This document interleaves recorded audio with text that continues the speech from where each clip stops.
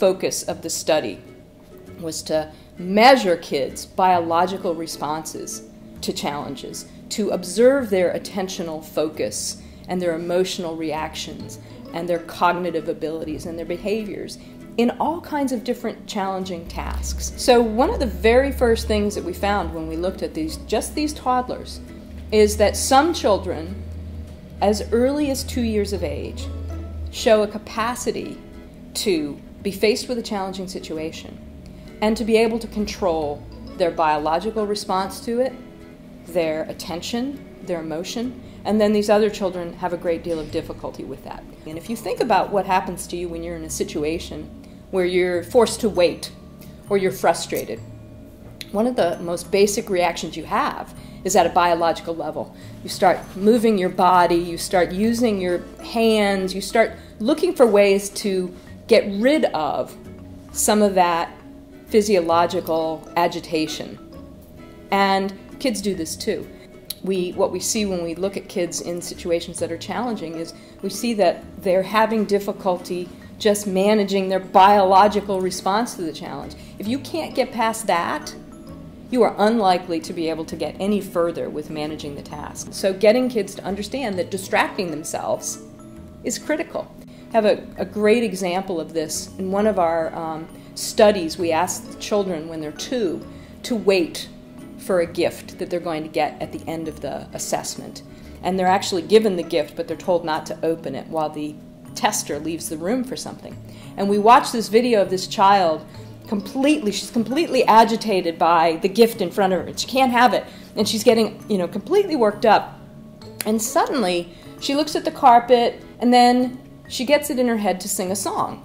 And she begins to sing the song, and once she sings the song, she pops up off the floor, walks away from the gift, and is completely fine to wait until the tester returns.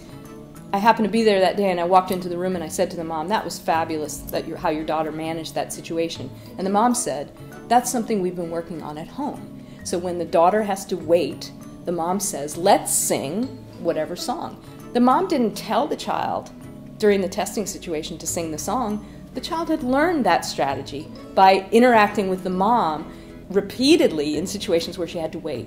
So that's just a good example of how caregivers can really structure the child's response to a challenging situation in a way that over time they internalize it. After that, we followed them into adolescence. There, the challenges are very different. In addition to school and peer relationships, kids have to negotiate romantic relationships, drug and alcohol use opportunities. And so we started focusing in our adolescence assessments on more risky behavior and looking at how these self-regulatory skills can help kids negotiate those challenges. And now we are following up the kids again. I shouldn't say kids, they're really young adults. Lori Weidman in kinesiology, Cheryl Lovelady in nutrition, Susan Keene in psychology, and our colleague Lily Shanahan at UNC Chapel Hill are doing what amounts to a very comprehensive health assessment.